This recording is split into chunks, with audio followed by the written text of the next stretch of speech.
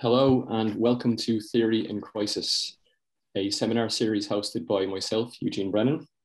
And today I've got the pleasure of introducing Professor Benjamin Noys for a paper entitled The Crisis of the Future.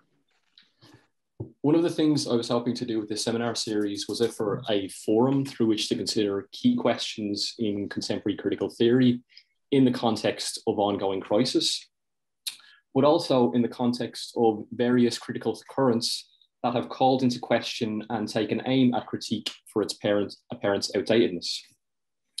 A common charge leveled by theorists in these recent currents is that critical theory lingers on the level of detached abstraction rather than immersing itself in commodity society, a slightly perplexing characterization for anyone familiar with the canon in question. In this regard, Ben's work is particularly attentive to the entangled, embedded position from which any critical work begins and must necessarily work through. And it's offered essential resources and analytical clarity regarding both the historical roles of theory and its mutations today. In contrast to some of the caricatures of critique that have gained currency, Ben's work is a model of patience and generosity in its thinking through the limitations of some of the new theoretical currents on their own terms.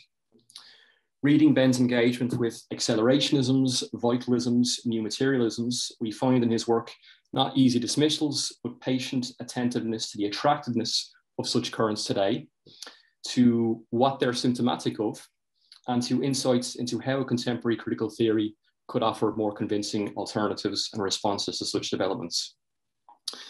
His 2009 book, The Persistence of the Negative, entailed an energetic rereading of key figures in contemporary continental theory, Deleuze, Derrida, Agamben, Negri, Badiou, and identified an affirmationist tendency among these thinkers, against which Ben attempted to reconstruct a thinking of negativity, not necessarily a thinking of negativity based on Frankfurt School or familiar dialectical models, but one emerging out of a rethinking of contemporary crisis. Following on from this, Ben's next work, Malign Velocities, retraced a series of historical scenes of accelerationism, a line of thoughts which in many iterations broadly argues that instead of rejecting or questioning the tempos of contemporary capitalism, we should instead accelerate the process. As accelerationism gained currency in both left and right versions in the aftermath of 2008, Ben's critical engagement reconsidered key questions of subjectivity and labor that were essentially repressed by accelerationists. Ben has since published widely on topics encompassing psychoanalytical, political, and literary theory. As well as the books I mentioned, he's the author of Georges Bataille, A Critical Introduction, The Culture of Death, and editor of a collection of essays on communization theory. He's currently completing a book entitled The Matter of Language, Abstraction and Poetry for Seagull Books. And he's also working on a collection of essays, Crisis and Criticism for Historical Materialism. He's also editing with Alberto Toscano the 3-volume edition of Georges Bataille's post-war writings for critique. So it's my pleasure to introduce and hand you over to Ben Noys for The Crisis of the Future. Thank you, Eugene, for that very kind introduction and for welcoming me to this seminar, which I have seen a couple of the earlier iterations, which are obviously available on YouTube. For those of you joining us who haven't, it's been an impressive series so far, so try to live up to that impressive so far. And yes, today I'm going to talk about the crisis of the future, which hopefully kind of bridges between some of the work that Eugene has talked about and some things I've been thinking about lately and for the future. I would say that it's a complete paper, but it is also a kind of series of hypotheses or kind of experiment. So it could have gone badly wrong, of which we will see shortly. So it should take about 40 minutes, I hope, maybe a little less, and give us plenty of time for questions. So please do ask me questions because I rather like that. So the crisis of the present moment, including the crisis of the present theoretical moment, is often understood as a crisis of the future. Mark Fisher, echoing Franco, Bifo, Berardi, proclaimed that we are experiencing the slow cancellation of the future. In Fisher's iteration of this crisis of the future, the cultural forms of high capitalism no longer display the dynamism and innovation he associates with punk and post-punk, but instead a retro obsession and static repetition of the past. In fact, Fisher argued the 21st century is perhaps best captured in the bad infinity of the animated GIF, with its stuttering, frustrated temporality, its eerie sense of being caught in a time trap. There will be more to say about this diagnosis, its Nietzschean accents, and the imagery of stagnation. Initially, however, I want to take it as a resonant expression of a sense of crisis that falls on our capacity to imagine or produce the future. The tension between the weaker version, imagine, and stronger version, produce or construct, is, I think, indicative of the crisis of capacity that runs through cultural and theoretical articulations in the present moment. Instead of this focus on the future, however, I want to suggest that our crisis is not one that falls on imagining or producing the future, but rather our inability to imagine or better map our present. So in contrast to that engagement with the present, I suggest that contemporary theoretical articulations are often divided between a utopian imagination of the future, inventing the future in the slogan of accelerationism, and those orientations that we suggest we turn to the negativity of a fundamental rift or wound in the deep past. The solution to the problem of the present is treated by a leap to the future or a return to the past. It would be easy if we could simply characterize this as a distinction between forward-looking and backward-looking, but I think that is too simple. It is also possible to combine both orientations. This is true of the work of Giorgio Agamben, which combines the well-known emphasis on ontological damage or wounding in the figure of bare life or life as absolute exposure, which has been there since the beginning of the Western political order, with the less remarked utopian sense of a future life not subject to use or to the division between the human and the animal. It seems to me that utopian dimension of Agamben's thought is not always addressed. Agamben then is a useful figure in the division of his thinking, as Jessica White puts it, between catastrophe and redemption. In general, however, we can trace a split between different theorists in particular theoretical orientations. In queer theory, between Lee Edelman's resolute destruction of the future in the name of a queer death drive and Jose Esteban Munoz's invocation of queer utopia. This tension could be rewritten between John Resch's queer revolutionary romanticism and Leo Bassani's emphasis on fundamental fantasies of passivity. There is also the tension between articulations of Afrofuturism, more present in the 1990s but gaining interest today, and the contemporary focus of Afro-pessimism on ontological anti-blackness.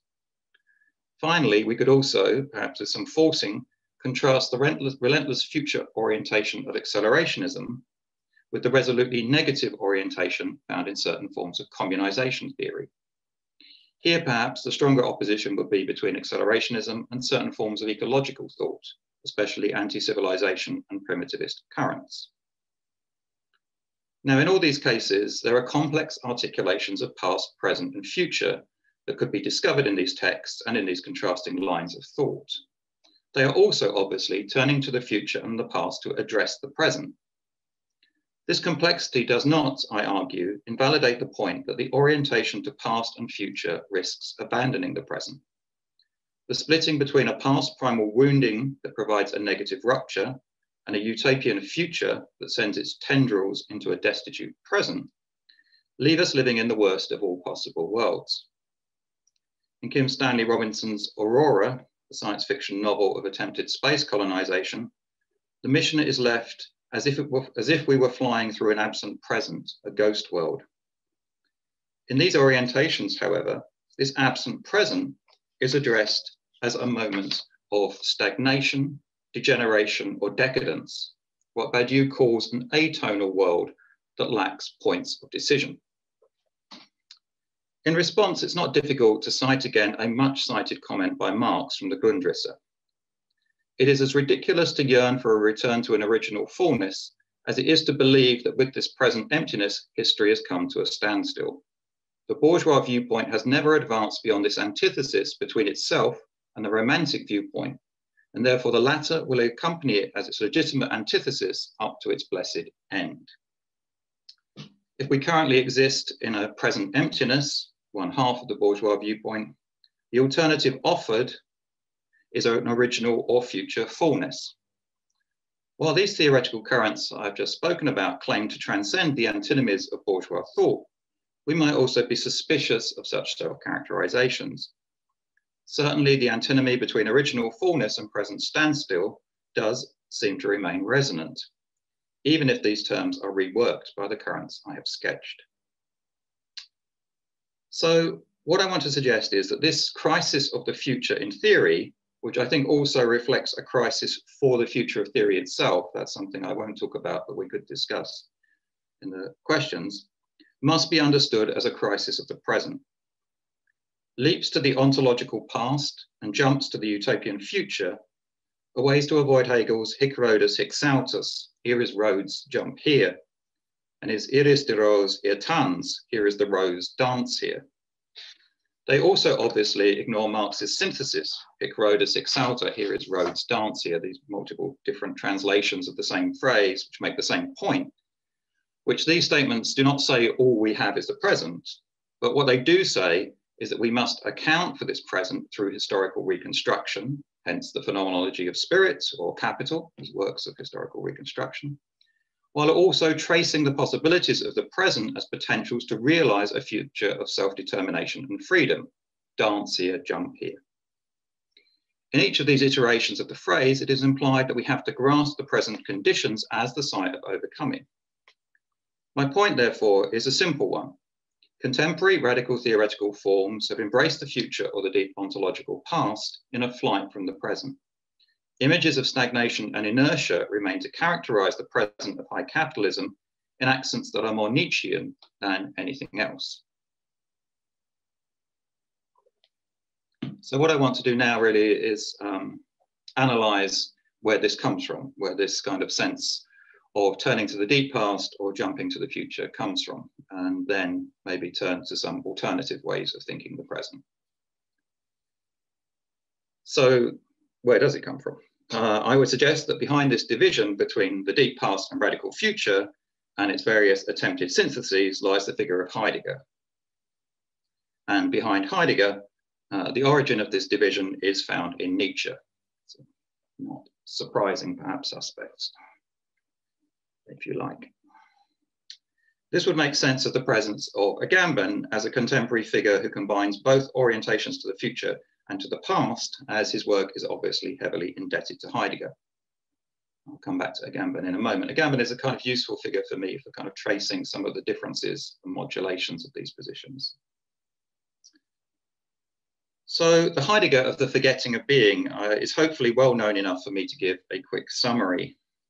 This is the turn to the past. Western metaphysics begins, for Heidegger, with Socrates and Plato, and begins by forgetting being, and the forgetting of being therefore leads a fugitive role in the history of metaphysics. So for Heidegger, the history of Western thought is a history of the forgetting of being and its kind of hidden appearance in various different names, all the way down to Nietzsche's will to power. So kind of being is always appearing, but in ways that misunderstand it. To grasp being qua being, we need to return to the moment before this rift, before Socrates and Plato, and that is the moment of the pre-Socratics. So we have to go back to this deep past to rediscover being itself. This is a slight caricature, and certainly we could talk a lot about Heidegger, but I think it's still holds as a summary. Now, if this is the Heidegger of the past rift or wounding, in which what is forgotten is the ontological itself, then what about the future? Now, Heidegger might appear to be the most anti-future of philosophical thinkers, seemingly condemning the global planetary dominance of technology as the final and most terminal enframing gestell of being a standing reserve. So Heidegger might seem to be the most anti-modernity, if you like, of all philosophers, contemporary philosophers. The turn in Heidegger's thought to the rustic and the pastoral, the images of the forest paths, the wisdom of the farmer, ancient bridges rather than modern hydroelectric dams, and so on, all quotes basically, all there. all roundly mocked by Alain Badiou, seem to give a kind of bucolic, pastoral-looking tone to Heidegger's thinking. Certainly this tone is dominant, and it certainly remains present in certain ecological appreciations of Heidegger, but I think we should note that it lies alongside something, or conceals the desire to embrace and traverse technology as the destiny of the West. For Heidegger, as the phrase goes, the only way out is through. Of course, part of the reason this element of Heidegger is not commented on so much is that it lies at the heart of his continued belief in the inner truth and greatness of Nazism, that's a quote from Heidegger, as the confrontation between humans and technology. Although predating the writings of the so-called turn, already in the 1930s and 1940s, Heidegger's vigorous defense of Nazism is one directed towards its capacity, in his eyes, to traverse the nihilism of technology.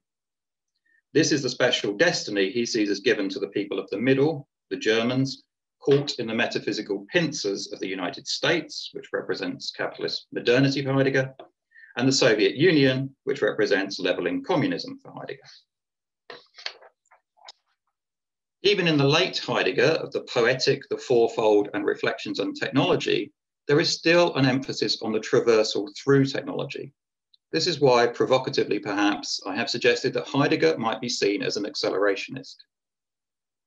While the accelerationists themselves lambast Heidegger as a reactionary who refuses to embrace technology, what we see in Heidegger, certainly not always clearly or evidently, is the desire for a new sort of making, a new relation of gods, mortals, earth, and skies.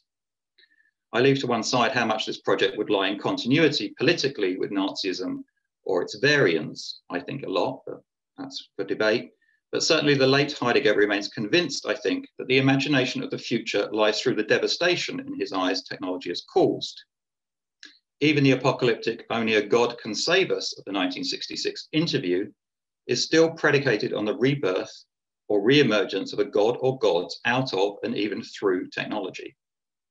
Maybe there's things here we could say about his influence on Latour and kind of modern ideas that are, you know, Heidegger's not so anti-techno-science as you might think, one can be read differently. Heidegger's saving, which emerges out of maximum danger, suggests a vision of the future as a new kind of poetic making, a new dispensation of the earth, although one certainly marked by all the national and anti-Semitic fetishisms that are the persistent core of his thinking. Black notebooks driven home. As I said, behind Heidegger is Nietzsche, and that's not surprising, considering the influence of Nietzsche on Heidegger. You know, that's not a surprise. But Nietzsche, of course, also makes a strong contrast between past catastrophe and future utopia, and the suggestion that the path to the future lies on traversing catastrophe to its extreme moment. Certainly, Nietzsche's analysis of nihilism, discussed in the fragments collected as the will to power, implies a necessary working out or through of crisis. Nihilism, the collapse of meaning or into equivalence or inability to discern between meanings, is the result of, for Nietzsche, the inquiry embarked upon by Socrates and the popularized moral questioning encouraged by Christianity. Basically, the questioning of values has led to their kind of collapse over 2,000 years.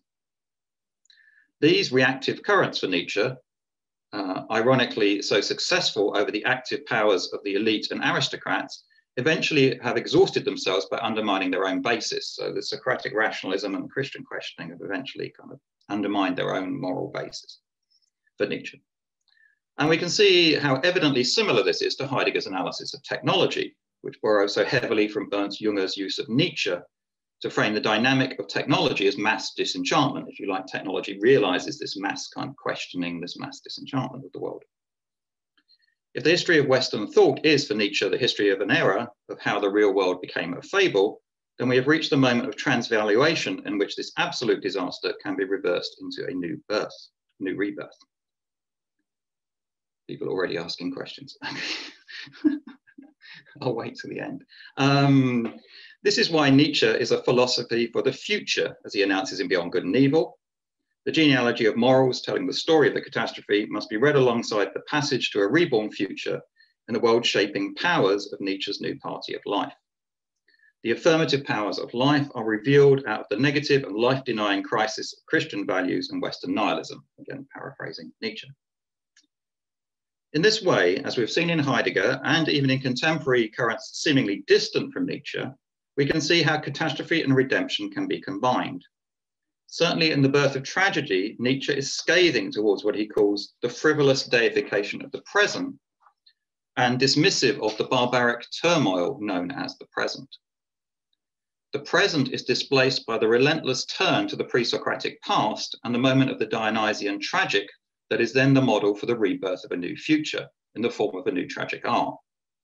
While this is the focus of The Birth of Tragedy, the structure of turning to the past and giving birth to the future is, I think, the general matrix of Nietzsche's thought, a past of hierarchical authority that throws a bridge to a future authoritarian rebirth of rank.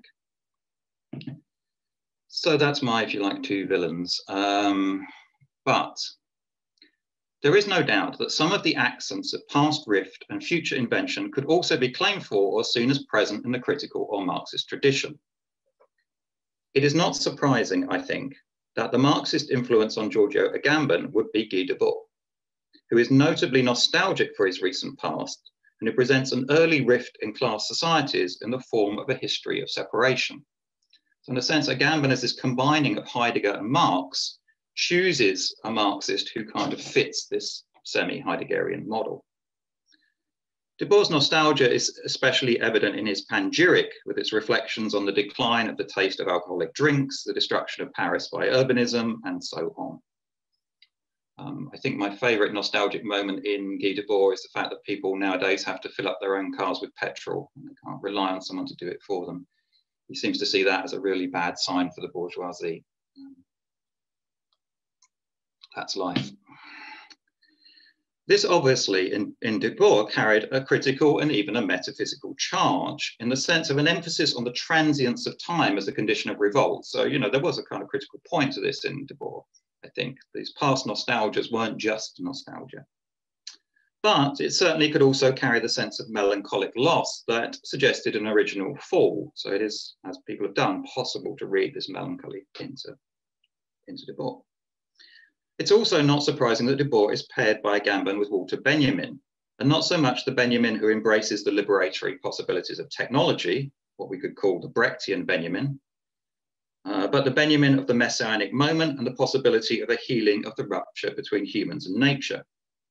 That is to say, as I've suggested, Agamben fuses Heidegger with Marxism through Marxist thinkers who can conform to the model of rift or mourning, even if both Debord and Benjamin will give that rift an historicized form linked to the history of capitalist production. This then, I think, speaks to the crucial difference in that the rift in Marxism is not ontological or primary, but related to historical phenomena and notably the birth of capitalism. And the redemptive future is also not a project to be simply imagined or invented, but one to be traced out of the tendencies of the present. So the risk I'm identifying here is a fusion of Nietzschean themes, particularly an elitism, with Marxist ones of the necessary degeneration of capitalism. This is a risk evident throughout the 20th century rehabilitation of Nietzsche and the various left Nietzscheanisms that have resulted from that. And I'm probably sure you could find it in my own work as well. I think it's also a wider structure of feeling. One sign of Nietzsche's success for his project of aristocratic radicalism, dedicated to future free spirits, is how much it has infiltrated modes of thought that would vehemently deny any connection to Nietzsche or show horror at his thought as a coherent political whole. That is to say, a whole range of currents have come to accept elements of a Nietzschean vision of some kind of deep rift or failure in Western thought, and alongside that, or as an alternative, the creative need for the invention or production of the future. This is often done in the name of radical pluralism and creative investment in the powers of life, but without understanding the provenance and forms these take within Nietzsche and their implications, for which we can thank Domenico Lucerdo for outlining, if you want to read his book. The cultural diagnosis of Mark Fisher that we cited, for example, is explicitly Nietzschean, and Fisher identifies with Nietzsche's aristocratic critique of culture.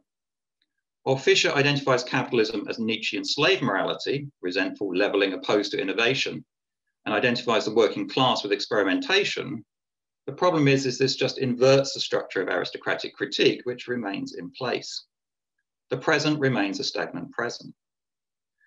While this Nietzschean critique is often given a radical accent or presented as a radical gesture, or even the most radical gesture, to use the title of Sadie Plant's book on the situationists, it comes at the cost of fundamentally losing the basis of a critical radicalism. So, what is the alternative? That's what I now want to do. How then do we approach the present?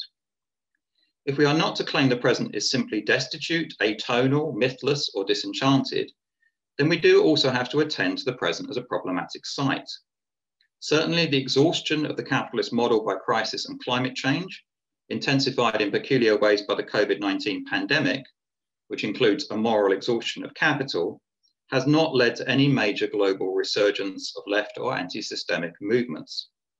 This is not to discount existing resurgences, particularly in anti-racist struggles, but it is to suggest a weakness and disorientation in the present. In that sense, this is what a lot of the Nietzschean-style diagnostics play on, in which a particular moment and form of exhaustion is laminated with a more global or civilizational model of crisis and collapse. That is not to say that capitalism as a civilization, in Braudèl's sense, is not in crisis. In fact, the composition of capitalism as a totality, its global reach and intrusion into the depths of existence, is what gives the crisis of capitalism the sense of a crisis of civilization. The totalizing effect of contemporary capitalism creates a situation in which the crisis of capitalism appears as the very crisis of civilization or life itself. This, I think, is what must be resisted, particularly by not overlaying capitalist crisis with a kind of crisis of nihilism of the type modeled by Nietzsche. This mystifies crisis into a crisis of value or civilization as such, and it also mystifies capitalism as a totality which is not monolithic, but riven by contradiction and crisis. So this situation then is what accounts for my turn to an older work that has only recently been republished in English, Mario Tronti's Workers and Capital, originally published in Italian in 1966. It is a strange book to read now, dense, difficult, closely engaged with the text of Marx, and written in that high style of, quote, chiseled, lucid, and confrontational prose that Tronti sees as a signature of Italian operaismo, workerism.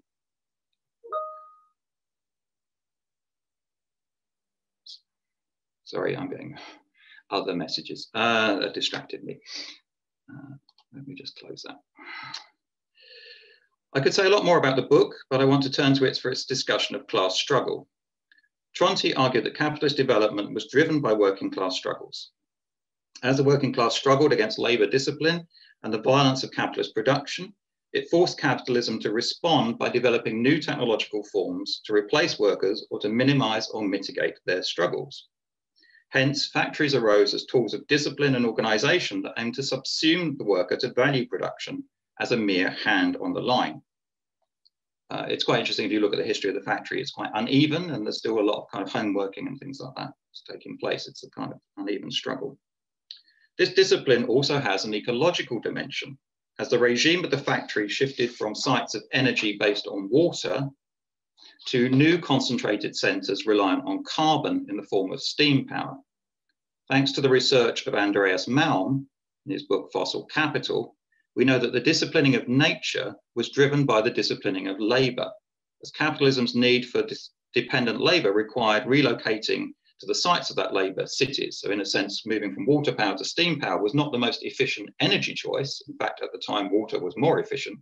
But it was the most efficient labour choice because you could move factories to cities and have a pool of proletarian labour accessible to you. I think his book is very interesting on that.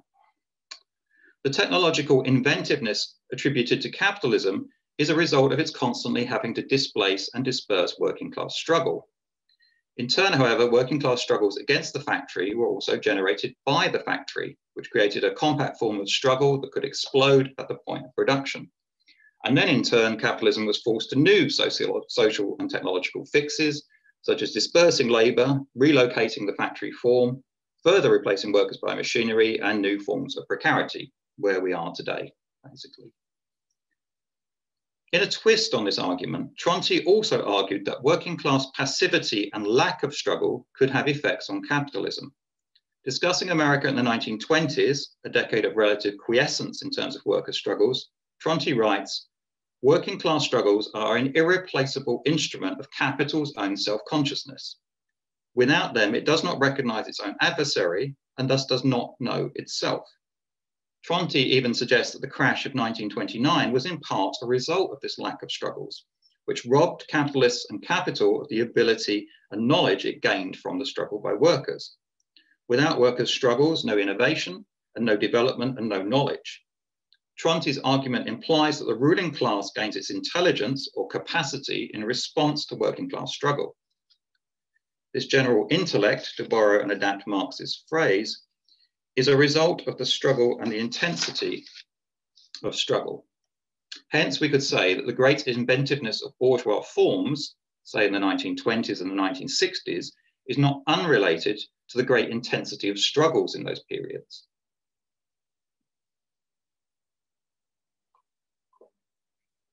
Therefore, I wish to make a speculative extension of the argument from an argument that is itself speculative. As Tronti admits, in a certain sense, lack of evidence is the evidence, as it's the lack of struggles that causes, in inverted commas, crisis.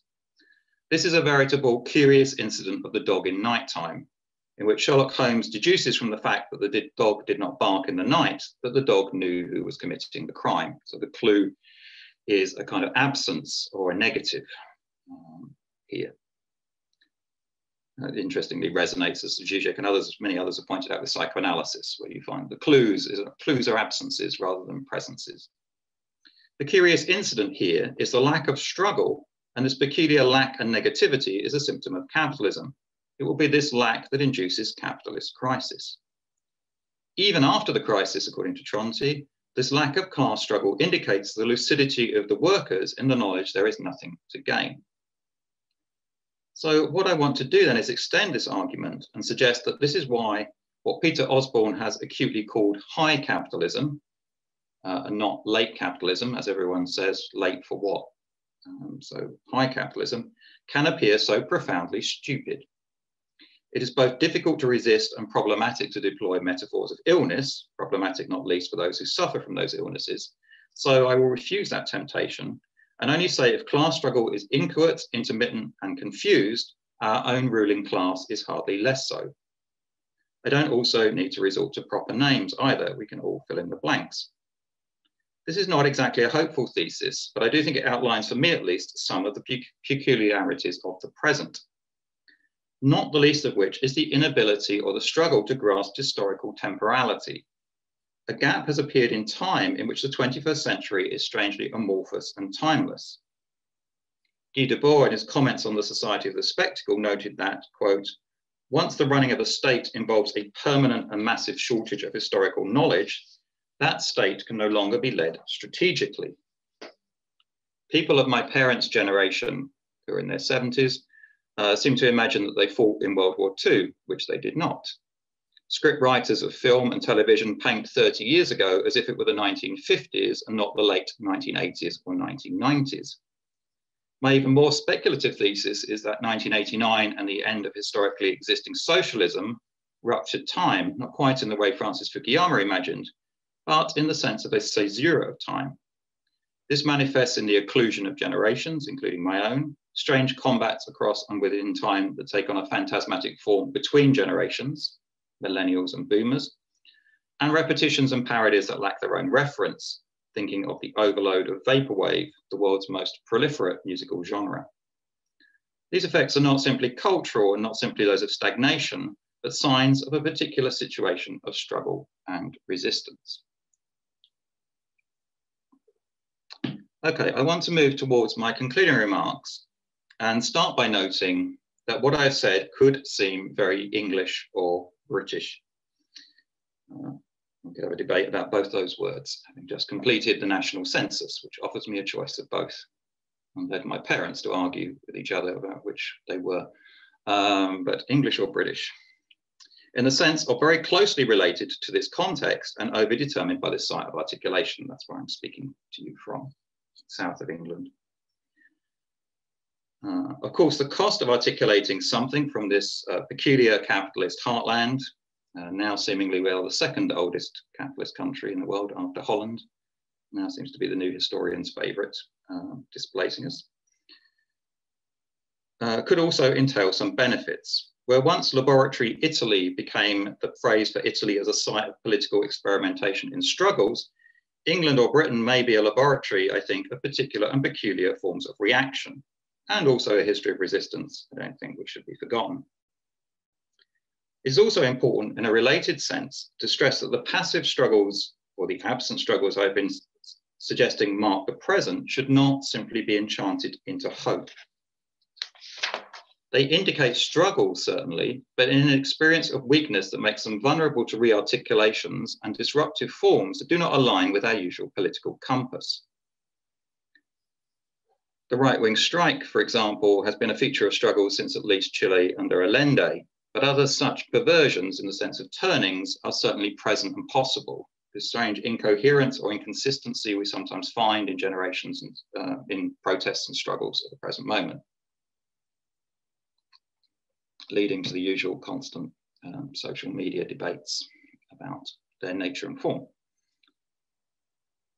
Brexit, as I have previously discussed, I've written an article recently on Brexit and accelerationism. Brexit, as I previously discussed, is a project for and of a future.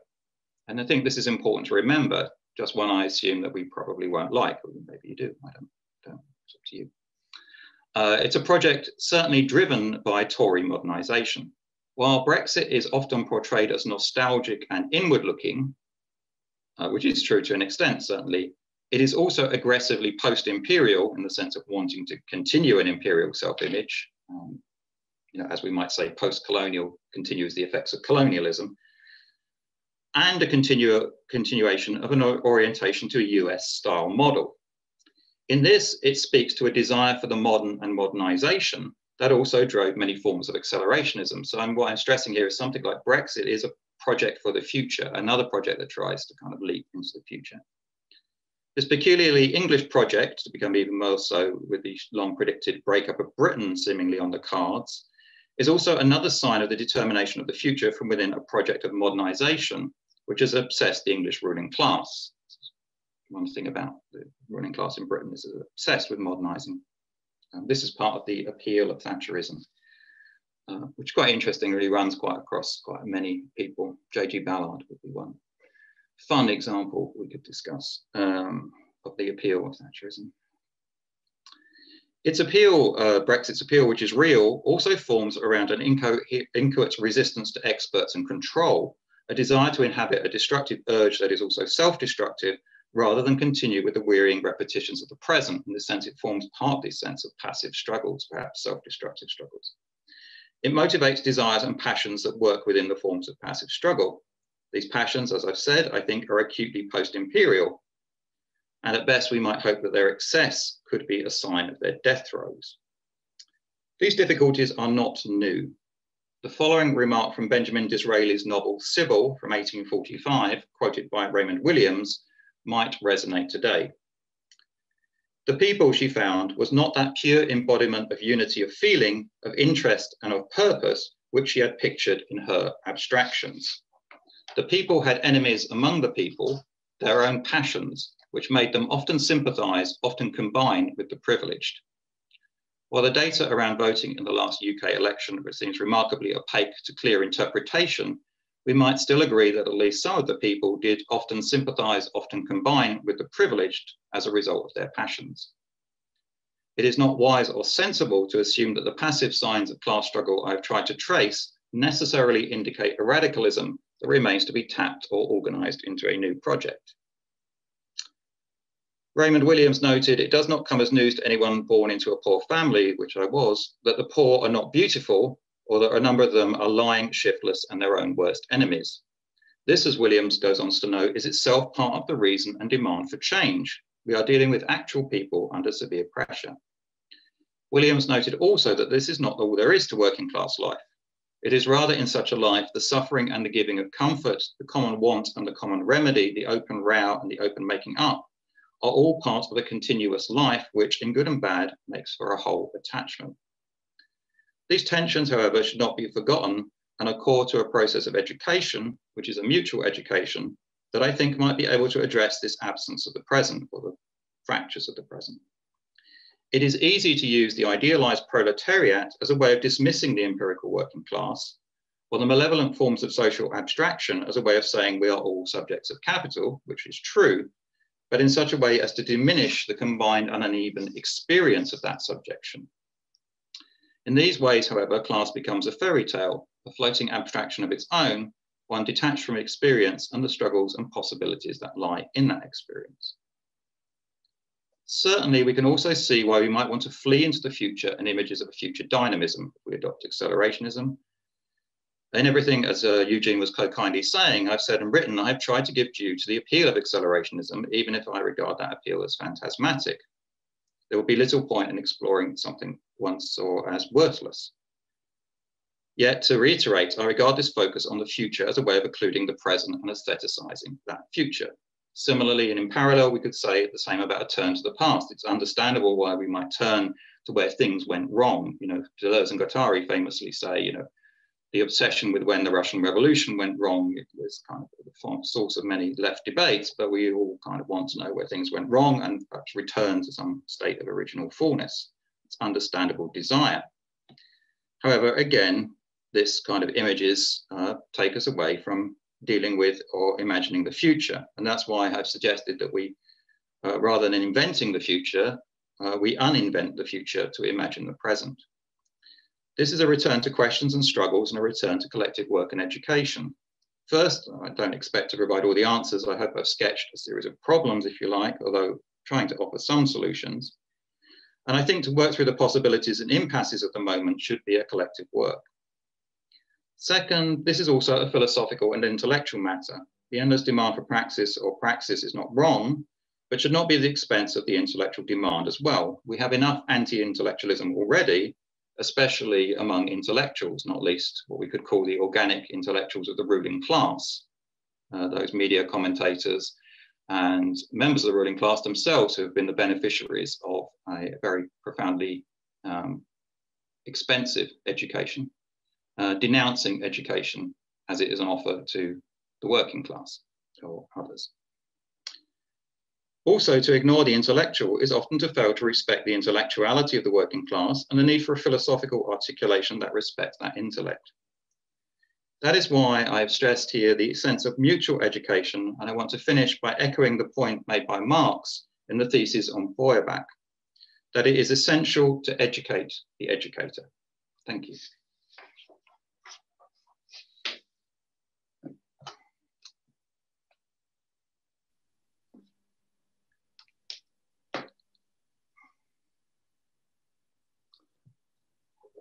Thanks so much, Ben. That was extremely rich and capacious and gives us a lot to think about over the next hour or so if people are ready to go for some questions.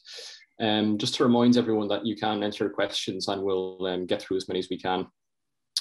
Maybe as people are typing in questions and I see it's already kicking off, I'll just open up with one or two remarks and maybe throw out a first question for you, if that's okay, Ben. Yeah, sure. So one of the really interesting things about the talk I found was your use of Tronti from Workers and Capital, and maybe some will find a controversial usage as well.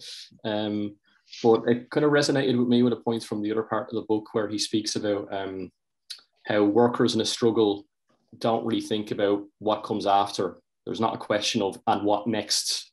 For workers struggling against their bosses, the struggle is everything.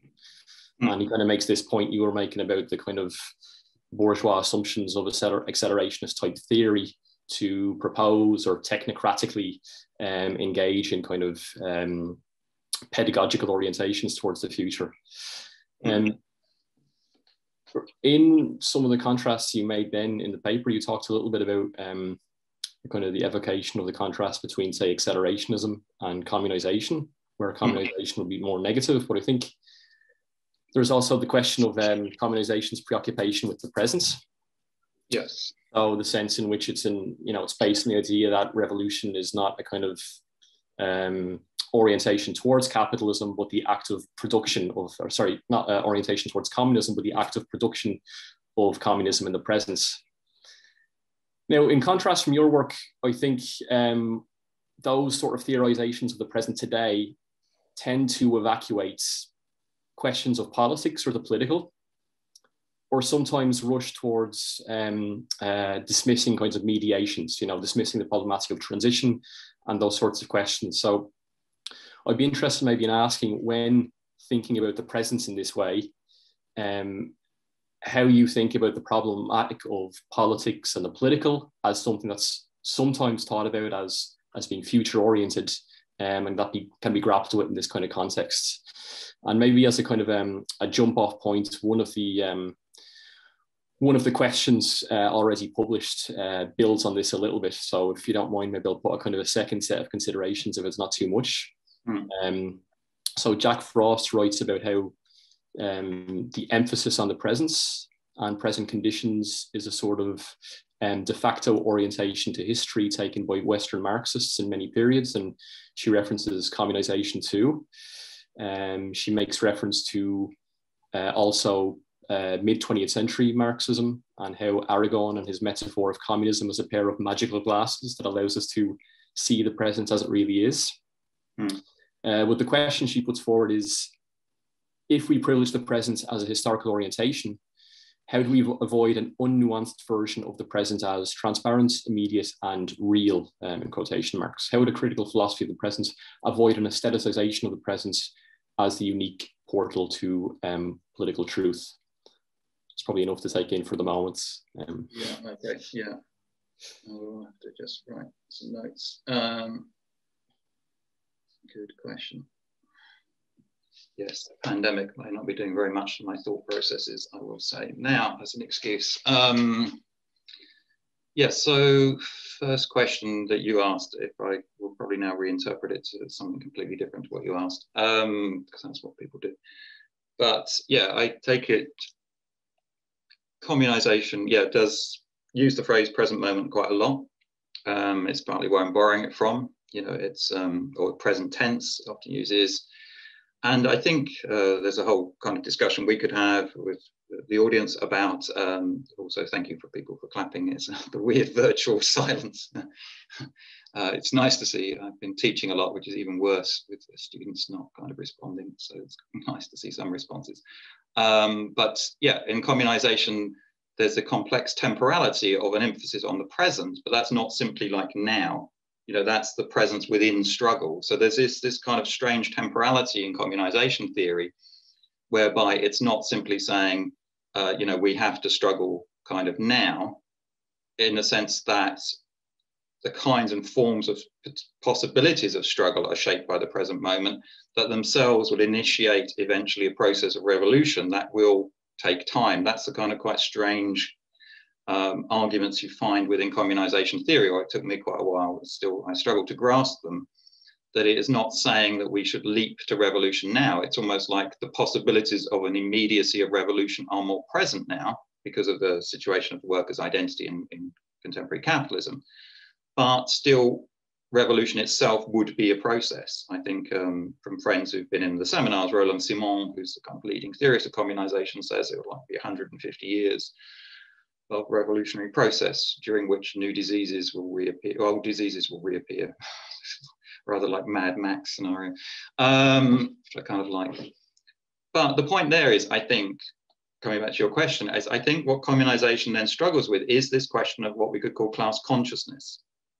It is saying that the present historical conditions make communism possible in a way that it wasn't possible before, in the sense that capital as a totality, the hollowing out of the worker's identity, the collapse of identifications based on the worker due to the loss of unions and existing socialist regimes, make possible a new kind of revolutionary identity that's kind of fully negative. But obviously that there's still a kind of element involving like how do people become aware or conscious of that. And if you look at some of the debates within communization, some people like take this very negative point of view, like it's just going to happen because things are so bad and negative, you will kind of flip over. And including Roland Simon, say, no, it will involve class consciousness and propagating kind of knowledge and ideas. And I think that comes back to your point about politics. You know, there is, and I kind of replaced that, I guess, with the notion of education. I've just thrown in a kind of replacement. I don't think we can simply say we are going to avoid those problems that we classically associate with Leninism. And, you know, I think that's a problem kind of worth returning to. I'm getting more and more, perhaps because of the influence of some friends who are quite classical in their references, I think, you know, more and more classicist in terms of the Marxist tradition, that if you look at the history of Leninism, it's much more complicated than its dictatorial imagery might suggest, including Lenin suggesting the need for cultural revolution, you know, within what he regarded as the still capitalist Soviet state. So I think, yes, those questions of politics and education and class consciousness are all kind of returning.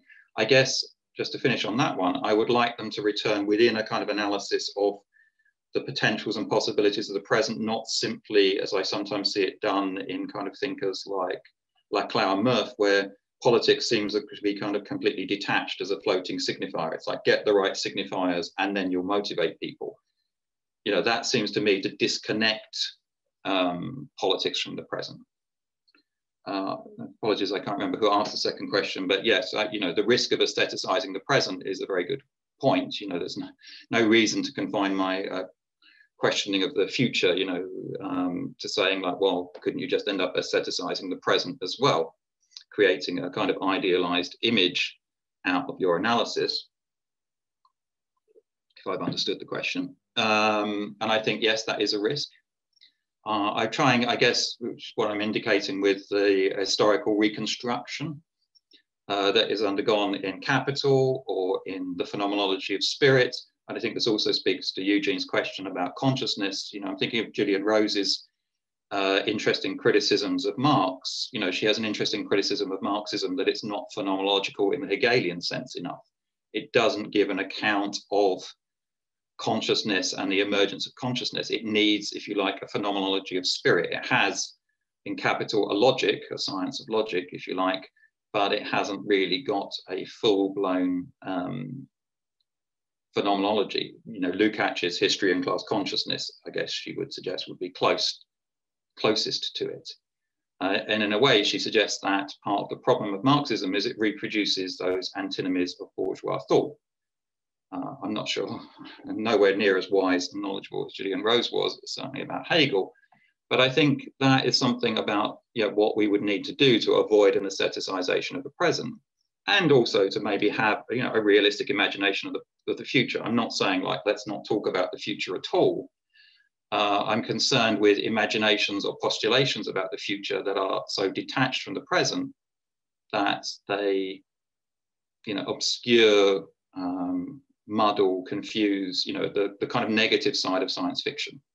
That's someone who is a science fiction fan. You know, I think science fiction, to be very obvious, can clarify the stakes of the present, but it can also obscure them as well. So it's not a kind of, I had this conversation before and I've given versions of this paper. I'm not calling for a ban on all discussions of the future, but I am calling, I guess, for a kind of interrogation that would connect past, present, and future through particular kinds of analyses. And that would be my answer to those questions. Sorry, quite a high level of abstraction, I realise. No, that's really helpful, and thanks very much, Ben. There's a lot of questions, so I better start going through some of them. Yeah, I can answer quickly if they... And maybe I'll go towards, there's a few towards the end I might start with. Yeah. From a shorter one from Ryan Nolan, who writes, since you mentioned Osborne's characterization of high capitalism, I wonder if you have thoughts on his notion of contemporaneity, that the historical present is a disjunctive unity of co-present global times that isn't a singular time, but operates as if it is. And then a second question then just underneath him from Daniel Tutz, who writes, hi Ben, I'd like to ask for your reflections on the role of ressentiment in the contemporary passivity of the worker and how this might differ from Nietzsche's time when workers had far less passivity. Do we need to re-theorize ressentiment, or are we on the Marxist left to abandon the concept? Cool. Yeah, on the first one,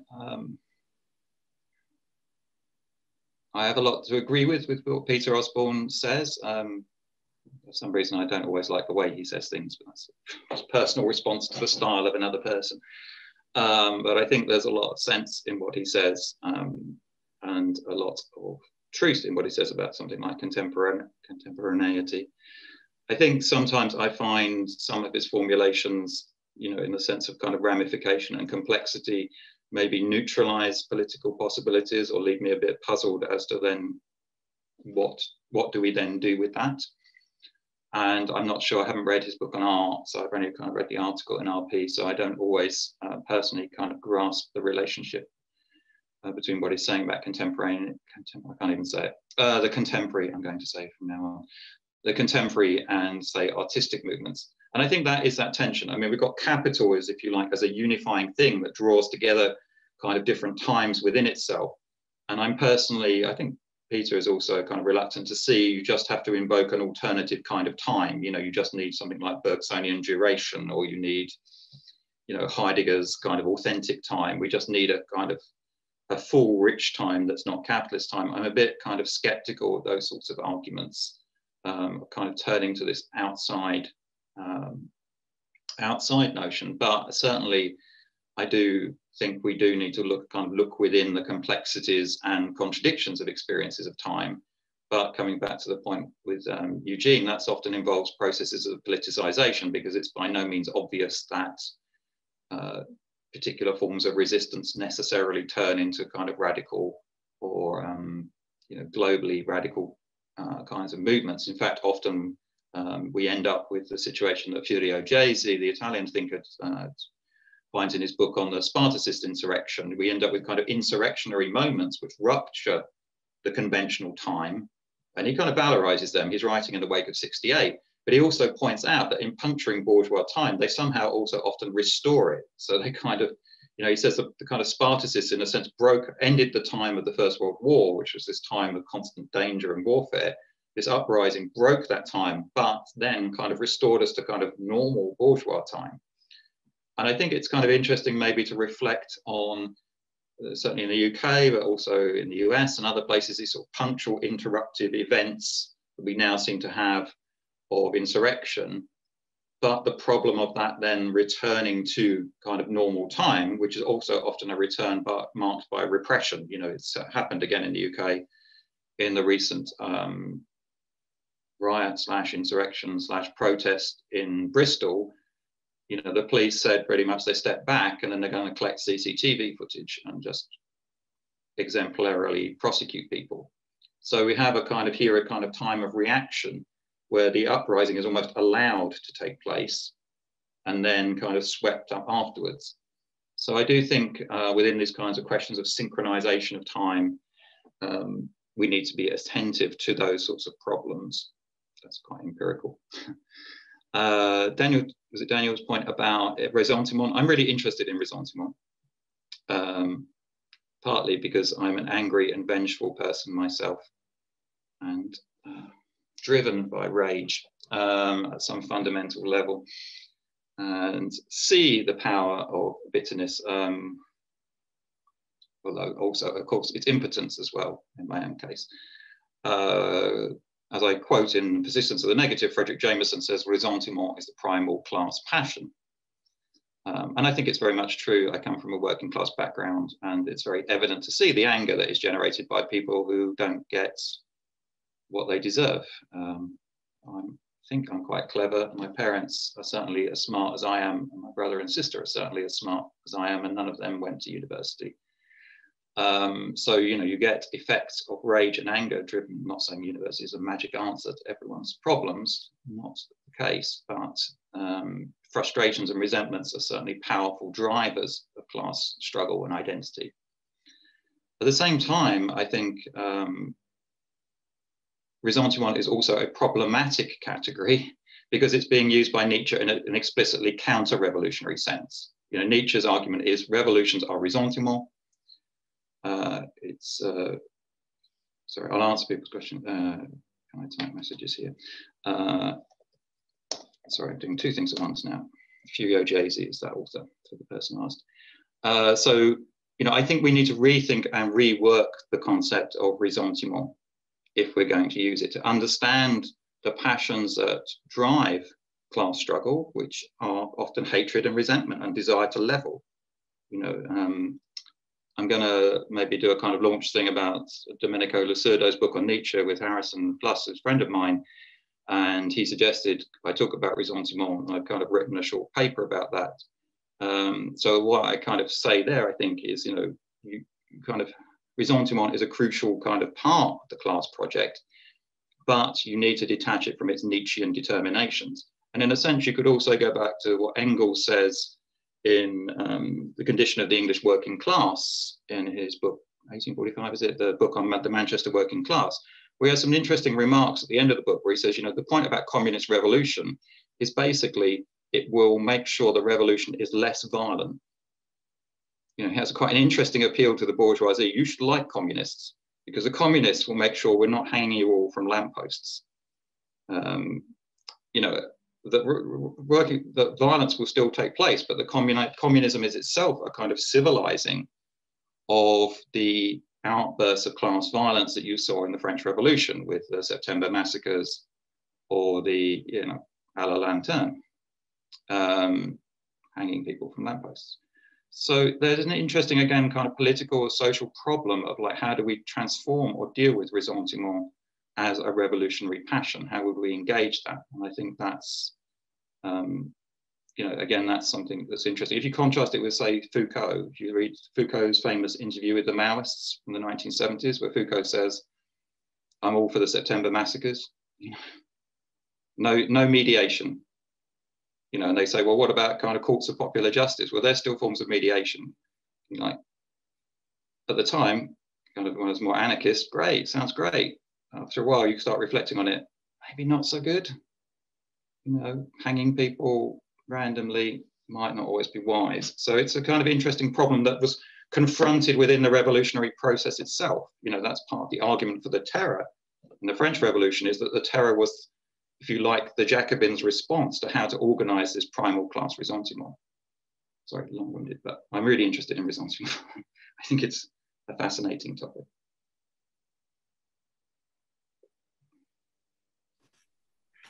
Thanks, Ben. Okay, I'm going to put one or two more questions now. Sure. Leah Kaplan asks, going back to the level of abstraction, can you possibly speak to duration, or perhaps even a longue durée, which would problematize a distinction between past, present, and future, which is perhaps how Afro-pessimism departs from a clear retroactive project? I would argue that it evokes a notion of continuity that cannot account for these discrete divisions. She comments later on that a good example of my question would be Haiti. So a difficult question, may be interesting in the context of Afro-pessimism as a contrast. And then I'll put one or two different questions as well. Sure. Nick Lawrence writes, thanks for a great talk, Ben. Following from the points concerning realism and the presence, could you say more about what the ecological dimension of capitalist crisis and present struggle implies, perhaps in response to Malm's points in Progress of this Storm? The moment only in the heat of this ongoing past. Maybe those two are enough for the moment. Yeah. Sorry, just writing down so I don't forget. Yeah. I have, well, like most things I've read, some, not enough Afro-pessimism to do justice to it. And I kind of aware, as I was writing a paper about, you know, about the other currents as well, that I'm more sympathetic to Afro-pessimism than I maybe am to, although also Afro-futurism than I am to accelerationism. You know, it's easy to charge me with doing an injustice to their conceptions of temporality and time.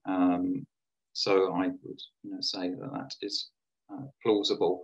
And there are different kinds of conceptions, obviously, of Afro-pessimism. It's not monolithic. It's a complex kind of block of thought and internal criticisms and debates that are worthwhile. And obviously, not surprised, I am white, so I'm not kind of super happy kind of commenting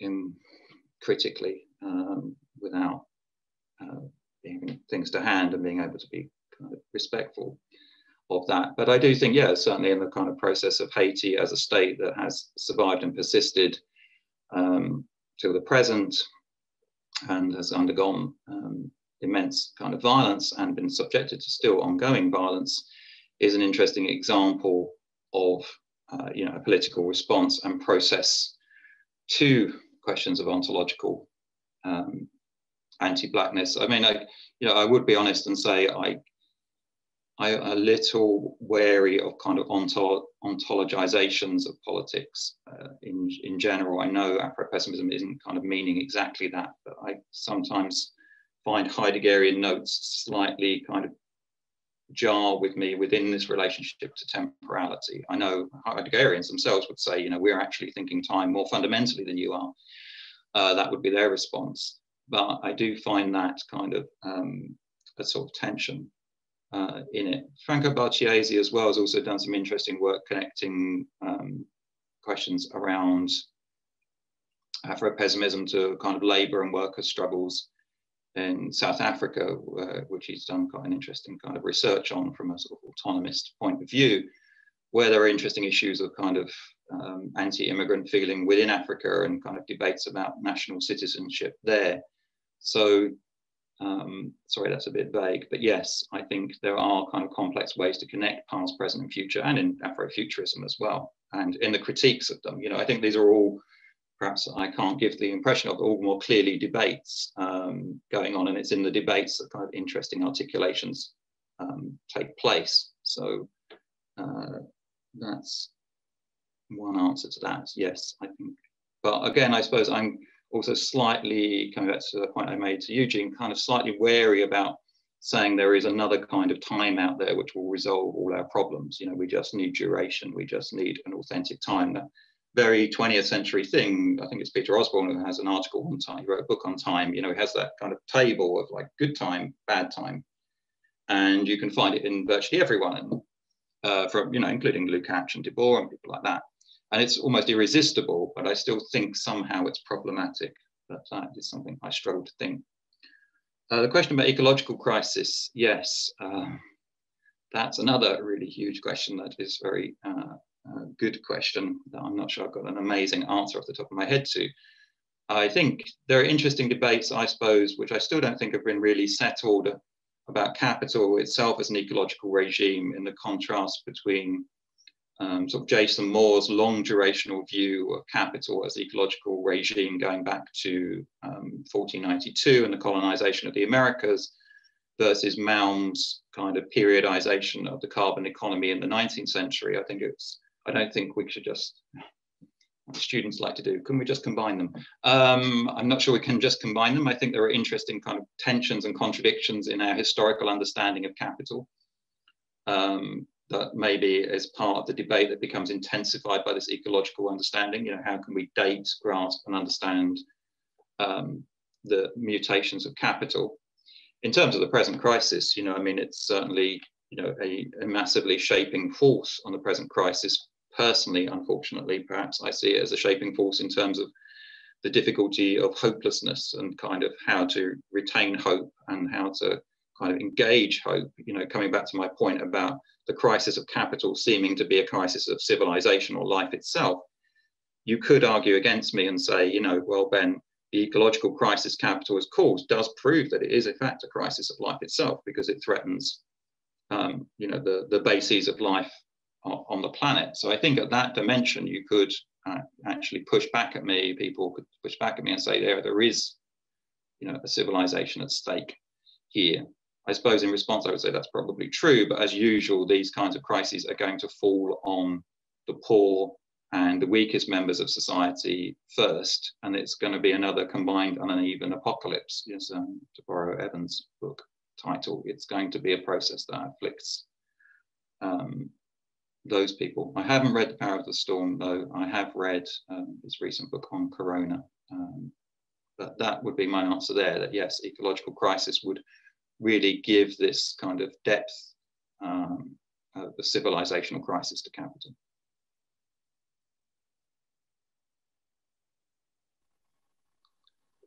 Can I recommend further reading on resentment? Yeah, there's some interesting remarks in Domenico Lusurdo's book on resentment, and Frederick Jameson's Political Unconscious is what I've nicked my ideas from. And I will be talking about that at some point in the future. Sorry, I'm just looking, I'm doing that thing where I'm talking and then looking at the chat.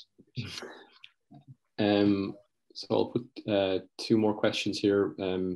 So the first one towards the end of the chat from Hayley Maxwell, who asks, can you say anything about activism oriented towards popular education by historicizing the past?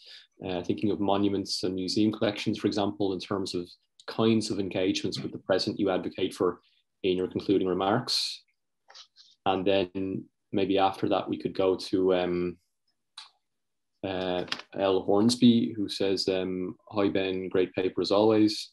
I just wondered how you might respond to Federico Campagna, following on from the Sex Pistols' No Future, suggesting that we've come to the end of our future, just as other worlds have emerged and then become ruins many times over history. And if you like this idea, then what lies do you think we might try to leave behind that others in this new world might discover in our ruins that could be useful to them? So a big question. I'll leave you with those two for the moment. Cool. Yeah, so Hayley's question is a good one. You know, I mean, I think these questions I've been posing are quite high levels of abstraction, but I do kind of, the question of praxis is an important one. What do we do on a day-to-day basis? How do we live with ourselves? And I would say that as someone who's not confessionally not like amazingly politically active. So again, kind of vulnerable to charges on that count. But I think, I don't know if I've got anything amazingly profound to say, but I think, you know, popular education, historicizing the past, monuments and museum collections, you know, I think it's always interesting for me, I've done more work around art and helping people around that. But I think in all these cases, it's interesting to think about where the financial resources come from, how people are possible to engage. You know, we've got funding is, you know, I mean, funding takes into account these kind of things, but, you know, there are interesting questions about engagement and debate structured by kind of very basic questions about financial support and where money comes from and how people deal with that. I think I guess I'm against this notion that, you know, we all live in, sorry, I haven't seen The Joker. You know, we all live in a society, we all live in a capitalist society and we're all engaged within capital. And I think one of the things I like about Marxism is that it is important not to be kind of simplistically moralistic about that. You know, we all have to earn a living to self-reproduce unless you're independently wealthy. So I think, you know, asking critical questions involves a kind of recognition of sort of basic kind of needs for self-reproduction. You know, I find this in people's kind of criticisms of like academics. You know, it's like academics we're the worst people in the world. Well, what job would you like me to do? You know, if you don't like me being an academic, please suggest a job for me that would somehow be so ethically, morally better than being an academic, because I do need to work. You know, that's unfortunately, or fortunately, I quite like work. I'm one of those suckers, a given. So I think in the context of like those sorts of movements of popular education and historicizing the past and monuments, you know, thinking through questions of that, very basic things, sorry, you know, which you probably know, Hayley, you know, I guess I'm suggesting a thinking through a class as part of this equation. You know, these monuments are, you know, again, I suppose it's where debates about, you know, sort of around the student movement about abolishing the university.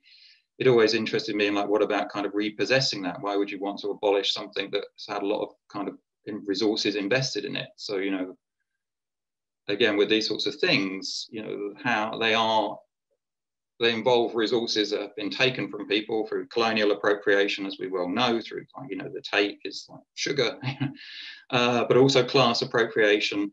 You know, these are literally materially appropriative things, which I don't think necessarily automatically means they should be destroyed, although in some cases they should, but also means we should consider about kind of reappropriations of them. So I guess that's quite a kind of classical answer, but an interesting one. The other kind of, I suppose, I can't think of his name, but the anthropologist Michael Taussig, who writes about defacement, you know, defacement as an interesting kind of act, whereby when you deface something, it still remains, but you've kind of written over it or written or done something to it. And I think that's something interesting about acts of negation and negativity, as something that's always on my mind. To negate things is still, to kind of preserve them. That's a kind of Hegelian point. So I guess in thinking about those things, how would we deal with that? Sorry, I've now lost complete track of what the next question was. It was museums. There was another. L. Hornsby about Federico Campagna. And oh yes, yeah, Federico. The Sex Pistols. God, I hate the Sex Pistols. Why must my life involve discussing the Sex Pistols? Oh, sorry, no offense at all to the person who asked the question. It's just, I suppose it's this. It's kind of interesting to look at Mark stuff because he was the same age as me, Mark Fisher. Although we had an antagonistic relationship, it still makes me very sad, obviously, what happened. So apologies. But punk as a kind of focus seems to me, this is not answering the question, but I just will have my mini rant about punk before answering the question. Punk, it seems to me, is not anywhere near as interesting as post-punk. And coming back to lots of the questions of temporality, one of the reasons that post-punk is so interesting is that post-punk exists before punk. If you count things like Can, Faust, Silver Apples, you have a capacious definition of post-punk. There's lots of movements that were going on kind of before punk that then kind of re-emerged through it. And also, I think post-punk is interesting because it attempts to continue punk after its moment. So you have like the Sex Pistols and the Clash, who produce their albums and are signed to major labels. And so they are, to me, the kind of classic model of like, we're radical and then we're recuperated, while complaining about being recuperated. What I think is more interesting to me is the attempts by people to kind of think through that moment and work through it in post-punk, where they were like, well, we're going to have to try and make some money, we'll have to try and kind of, make records, and we're going to try and do that in this independent way. And I think that historical moment of being able to do that in that form is obviously past. You can't simply reproduce that. But what I thought was interesting, which might also reflect on that museum question as well, was the attempt to be independent or to kind of negotiate or struggle within some of the constraints that they existed within. Federico's question, I guess, seems very Federico, and we're in a dying civilization. What are we going to leave? My own books. That's what we need to leave. Such valuable documents for any future to find. Probably part of my narcissism does think that.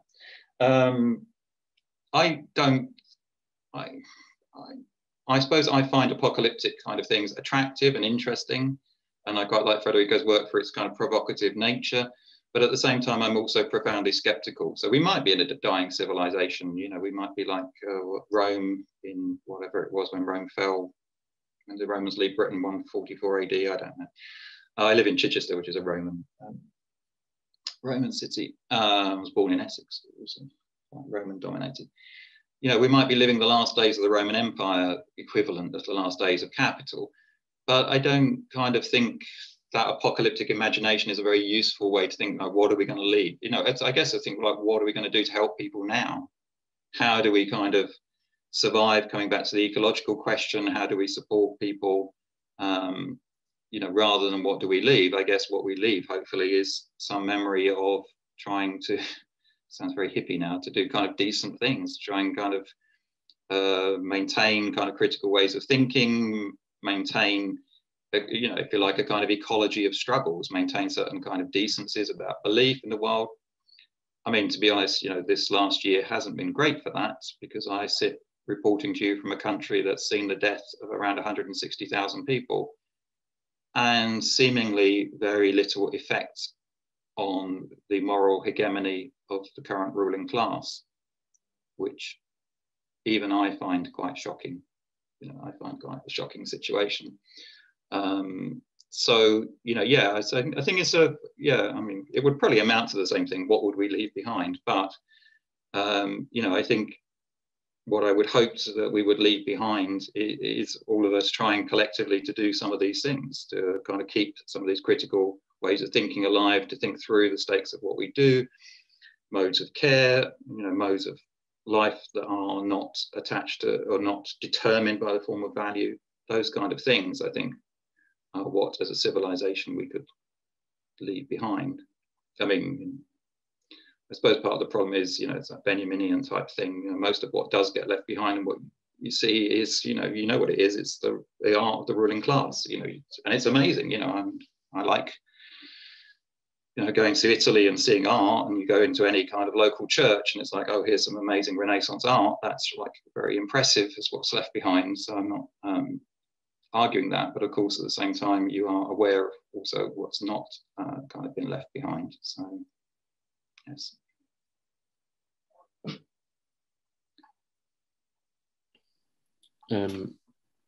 Mark Meany asks, in referencing Hegel and Marx, would you call for a reaffirmation of the importance of logic as a scientific method?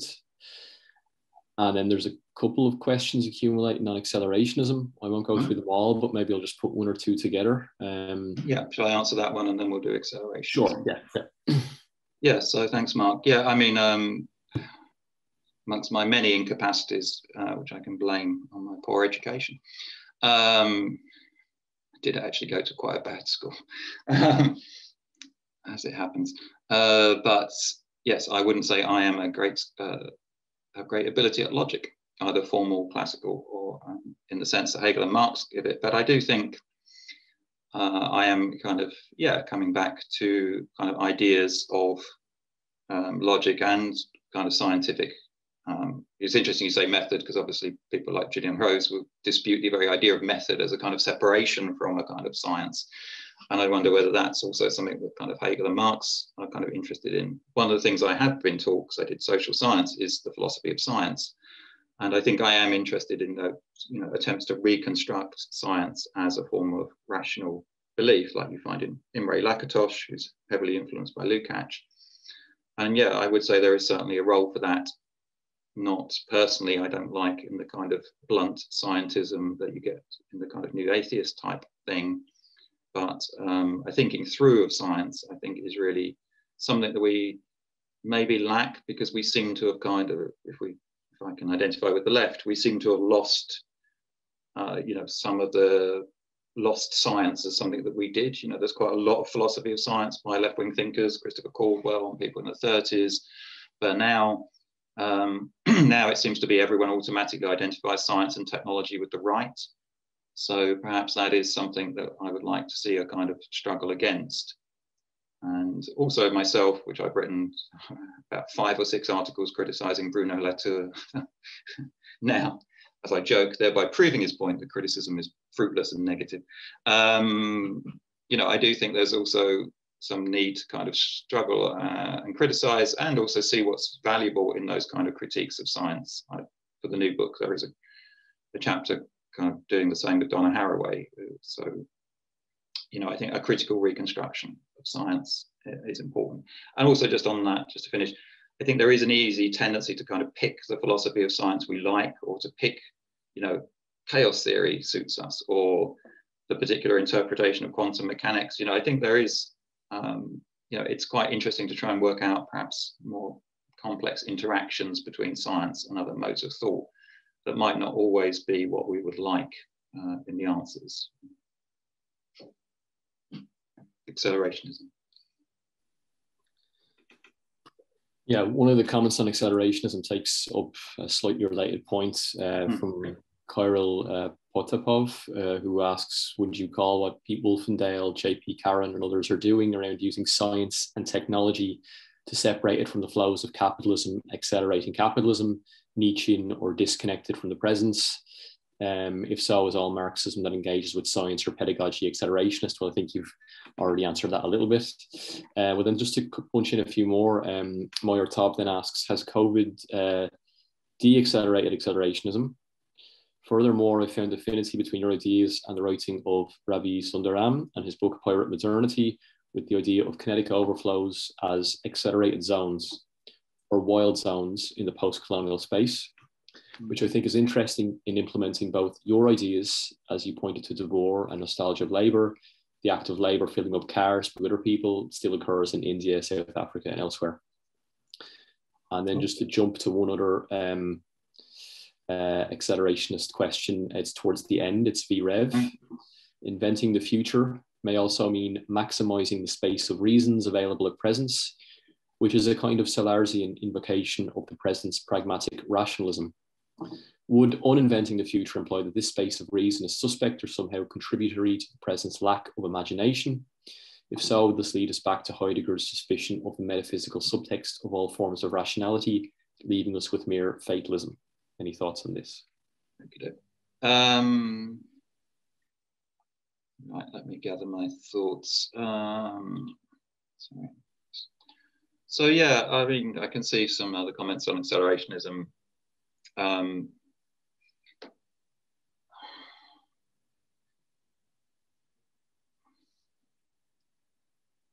How do I put this? You know, there are certain ways to kind of define accelerationism, which will make me or anyone an accelerationist. That's, you know, Mark Fisher says we are all accelerationists. You know, so there are certain kind of, if you define accelerationism in a particularly broad fashion, you know, I have a phone. I believe it calls people. Then I can be accelerationist. I guess I think a lot of it turns out to be kind of debates about what is being accelerated and how it's being accelerated and what that kind of means. And I think that's where a lot of criticism and debate lies. And I mean, in fact, Eduardo Vivas de Castro and his partner, sorry, my name escapes me, who've written a very critical book, much more critical of accelerationism than I am, kind of say, you know, part of the problem with me is that I'm too sympathetic. So, you know, I am shaped by a similar cultural formation to someone like Mark. You know, we listen to Detroit techno and things like that. So, you know, at some level, there are lots of debates about which accelerationism you're talking about, and I always try to be attentive to that. Often I really anger accelerationists. I know that by not, but I do think I do. I try to be as intellectually honest as I can. The person mentioning some of the recent work, I haven't, I've seen it because it comes up on my Facebook feed by J.L. Caron and these kind of the new, I mean, they might have been doing it for a while, this current contemporary generation or iteration around the new centre. I simply haven't had time to follow it. I must admit that it might be age or it might be COVID, but my reading speed, which used to be quite frightening, is starting to slow down. So I haven't kind of kept up with all that work, although it looks interesting. Some of the stuff about world making looks interesting. So no doubt there might be kind of commonalities there that I don't know about. The other question, which I guess, if I might misinterpret what you're saying, but I guess you're kind of saying, you know, am I dismissing rationality, therefore ending up as a Heideggerian? I think my problem might be the kind of what you're talking about rationality defined in a sort of pragmatic way, that some of the ways in which that particular mode of rationality is defined, I find problematic in the sense that that kind of notion of reasons and rationality is, for me, kind of too Nietzschean, and in fact doesn't give enough due to reason. But I'm not kind of expert on that. I would defer to some of the critical work my friend Harrison Fluss does, because he's more of a philosopher than I am. So I think there is a debate about what we're talking about when we're talking about reason and kind of types of reason.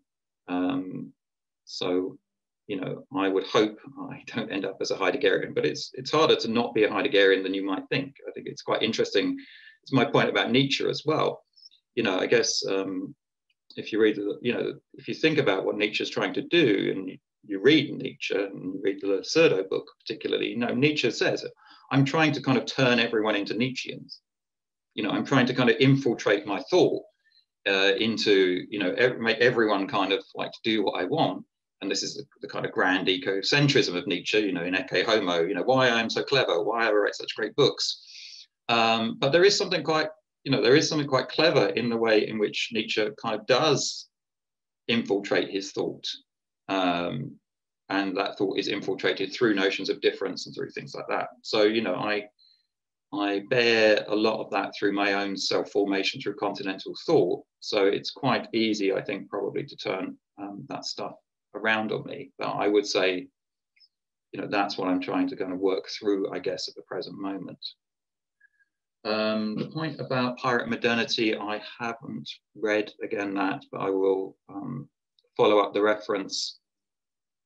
You know, as I sort of try to freely admit, I try to be honest again, you know, I'm writing from a particular and peculiar position of my own, which I hope you know, has some resonances, but I do try and kind of, I don't want to engage in a patronizing or dismissive way with other global experiences, because, you know, I think that can be problematic. At the same time, I also don't want to ignore them either. But yes, I think the notion that there are other kinds of experiences in these sorts of sites and zones, I would need to kind of have a look at and think about and work on. But I have no doubt, you know, from what things I've read about, you know, in world ecology work on sort of petro societies in Nigeria, and the kind of experiences of magical kind of realism as a genre that kind of approaches those experiences. The Second World, the post-Soviet experiences and things like Tarkovsky. You know, I think these notions of zones, you know, I'm a William Burroughs fan, so, you know, these notions of interzones, and Burroughs' zones are, of course, acutely colonial and post-colonial, if you think about his relationship to Tangier, and problematic, are, you know, kind of things, sites that I think are important for thinking and working through, and provide kind of, you know, and provide interesting situations where, you know, we have debates about apocalyptic situations and would they be revolutionary, but we can see apocalypses are happening all over the planet all the time. People are living the apocalypse. You know, there's people, you know, that's a famous wage problem in Africa. You know, the wages are not enough to live on. People are living on less than nothing. So I think that's also something interesting. We don't have to kind of sit through Mad Max Fury Road. Not my favorite film. Quite like Mad Max. I don't know. I didn't like that particularly.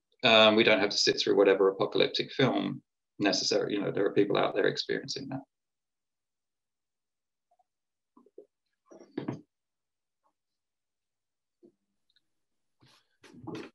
Okay, thanks, Ben. I'm just going to read one or two comments to finish off. Yeah, nice.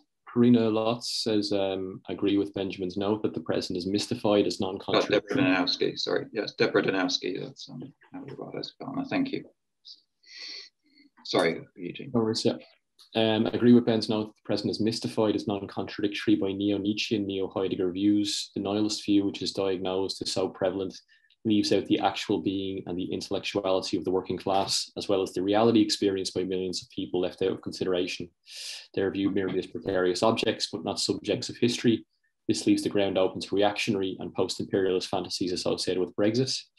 And there's similarly one or two comments about the contemporary British context. In that regard, I found it quite interesting, your talk as well, the way you evoked the question of memory, World War II, and I mean, I feel like that's taken on quite psychedelic proportions in Britain in recent years. Yes, it's an interesting problem. Yeah, I mean, I think because it's happened sort of broadly in my lifetime, the kind of attempt to reforge an English identity and at the same time a British national identity. And I grew up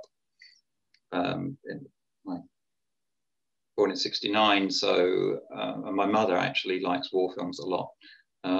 So I grew up watching a lot of war films, although she doesn't, it seems to have kind of, it's almost like the media, you know, those big epic war films of the 60s and 70s where Eagles Dare, The Longest Day, something about Operation Market Garden, which I watched recently. You know, that whole, that's sort of interesting, that sort of production of epic war films. I think it's The Longest Day, it's like 76. So they end about the time Star Wars then becomes the new kind of cycle of epics.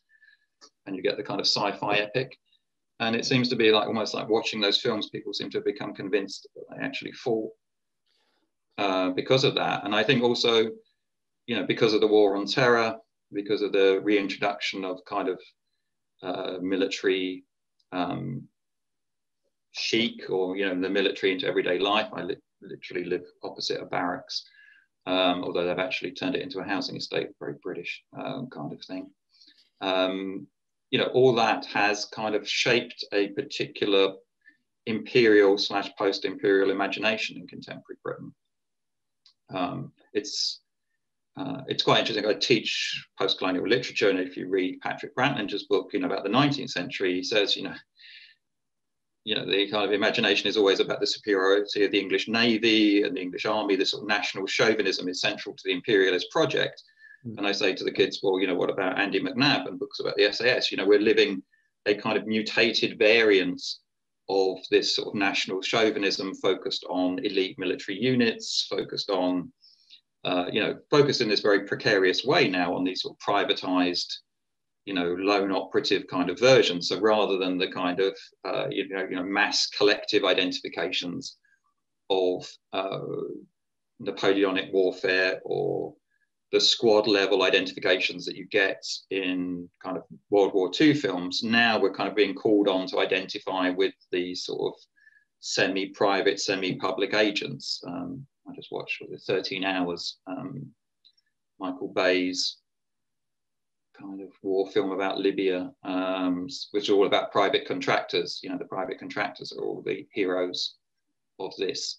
So we're getting a kind of, a very strong mutated history of war as collective imagination. And of course, that was a war that led to the foundation of the NHS, as Beverly Silver points out, as a kind of paying off the working class. They didn't want a revolution like they had in 1917. But that's been turned into a very sort of chauvinistic national kind of entity as well. So just when you thought England couldn't get any worse, we live to make life miserable for people. It does seem to have kind of invented these new slightly floaty post-imperial identities. Yeah, strange.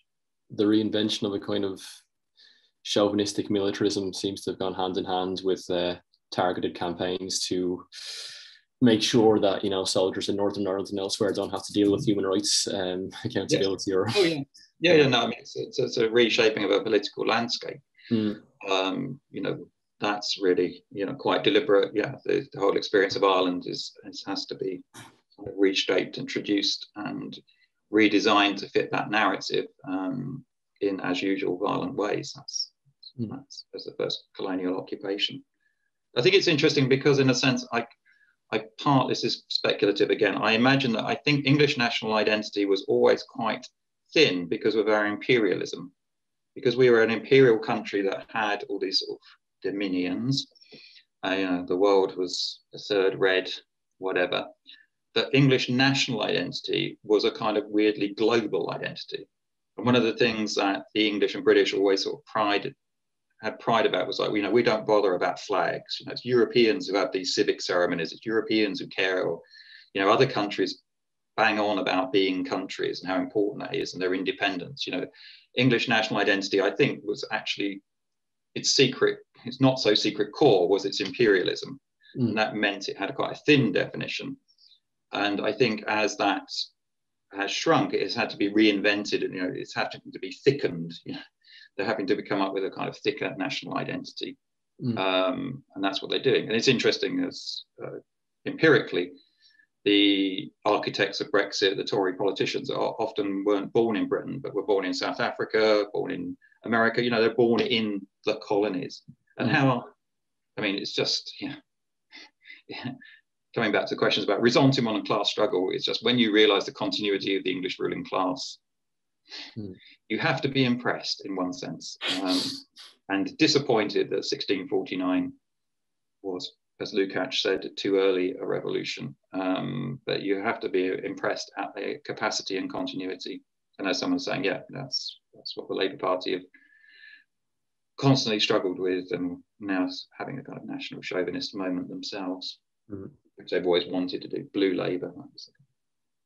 And what do you think then about the resurgence of this idea in certain corners of the left against blue Labour or against any sort of patriotism for a kind of regionalism? Like I'm thinking of the likes of Alex Niven's book on the end of England, and seems to be various propositions of, pushing towards I don't know if regionalism would be a placement, but some kind of localist politics that would kind of, I like Alex a lot. I never met him, I don't think, but I like his work. I find it interesting. and my partner's Welsh, so I have sympathy with different parts of Britain. She always says, I live in the south of Britain, it's so cold, everyone's so miserable and no one says hello. And in Wales, you can't have a secret because everyone's talking to you every 5 minutes. We are notoriously, there's a kind of internal cliches of different parts of your country. And different historical traditions, such as from South Wales, which was red, but until is slipping away now, but has always been red. I think there are possible sources. It interests me that we're kind of going back to debates that we had in the 80s, where Tom Nairn, who was the original kind of thinker of the breakup of Britain, he was saying, what about, his hope for the breakup of Britain was that Scotland would form a kind of, a kind of balance. And he also kind of was quite pro-European integration, to kind of have, different socialist kind of nationalities, to kind of encourage a pluralism, to break up English nationalism. And so that's what I'm kind of thinking. It seems like which I'm not saying necessarily is negative, but we're replaying moves that people were already trying. It's like we're getting more and more desperate. Where is the alternative? Where is this difference? As these, and I think it's similar kind of experiences in France and other countries, as these heartlands of the left have been basically smashed to pieces, and left in a terrible state, which produces some of those, as I've talked about, some of those forms of passive struggle where people are left extremely bitter and resentful. And racism is a kind of response to that, and fuels further division. So I can understand it. I kind of have some sympathy at the level of hoping that would work out, but I don't see any kind of significant movement within the British political system to make that a possibility. That could be hopeless, but that's my regionalism in the 80s. Yes, Tony Wilson. Yeah, what's that? 24-Hour Party People is actually a really good film, with Steve Coogan playing Tony Wilson. Metaphysics of the future leads into questions of regionalism. Yeah, perhaps. I'm not sure if I would be happy about that. What's the Chesters and Napoleon of Notting Hill, where London breaks up into different competing kind of medieval boroughs, all fighting each other. I think these things are attempts to reimagine something outside of the kind of horror that is, or the nightmare that is the present. I can understand that. Everything that people have put hope in a way, seems to have failed, or at least seems to be in a pretty bad state. So that I understand, and I think that's one of the drivers from Alex's critical regionalism, Federico Campana's more kind of anarchist, apocalyptic kind of imagination. Perry Anderson's kind of sober survey of why we're all screwed in the New Left Review. Adam Curtis's bonkers hypernormalization. These are all, I guess, going back to my point, kind of attempts to kind of deal with that. I think, as you've done the seminar, people like Alberto and certainly Etienne Balibar for years. Etienne Balibar has been the thinker of transition, as you pointed out in your introduction, transition as a mode of thinking temporality. And I think there's a lot to be said for that. I guess my own problem, not with Etienne, but my own problem is it's hard, I think, to stand back in this sort of sober way and do the analysis that some people do. It's hard not to feel sad, unhappy, depressed, or like, what do I do? I find it hard to hold on to that sense of distance that some people manage to do. Oh, utterly depressing session. Thank you, Matthew. I'm not cynical. That would be incorrect. That would be very incorrect to think of me as cynical. Pessimism, not cynicism. No, not even pessimism, I don't think, in a way. It's just, I mean, there are plenty of forms of praxis. I'm just interested in kind of thinking about their possibilities as well as their problems. In fact, I proposed a praxis of education, and I think that's my answer to that. But I also don't know. Yeah. Anyway, posting rude comments in comments is a thing. Never read the comments, don't we? So. Do you want to go for one final question, Ben? Yeah, cool. Okay. Yeah. There's just one or two new ones came in. So Conrad Hamilton asks one about the inverted Nietzscheanism of Fisher. Do you think Mark Fisher's inverted Nietzscheanism, his defense of proletarian aristocratism, influenced his writings on cancel culture in Vampire Castle? I'm not sure if cancel culture was the term used at the time, but yeah. Yeah, I wrote a piece on Mark that's quite sympathetic, I think, for mediations, and I'm going to be rewriting it, which may come out less sympathetically. I think the problem is I think his thought is very Nietzschean, and that is a problem. Even though I've suggested it's trying to invert the terms, I still think it retains too many of the terms and their valence. So it just kind of reshifts around aristocratic critique. And it has a kind of really slightly strange kind of Schumpeter kind of vibe about innovation and the demand for innovation as being stifled by capital. It sort of seems to me to encourage a kind of entrepreneurial imaginary that I find problematic.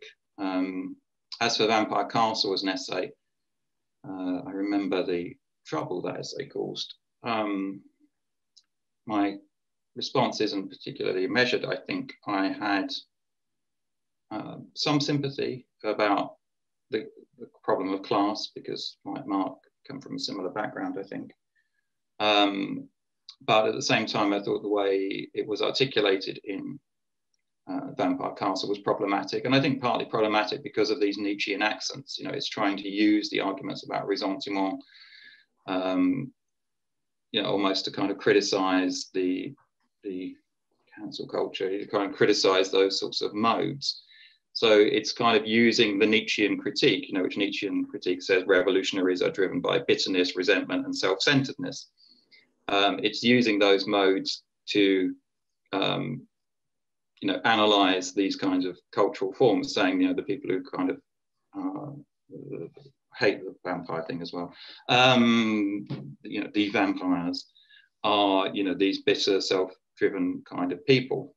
So I felt that Nietzschean type analysis wasn't a kind of sufficient analysis. I can understand it, and I think it wasn't the most resonant analysis, resonant characterization Mark's ever done. I can understand that, and I think there were, as there usually are, local kinds of issues driving that. But yeah, I still think the inversion of Nietzscheanism is not enough to kind of escape it, I guess. I think it still retains too much of the Nietzschean critique.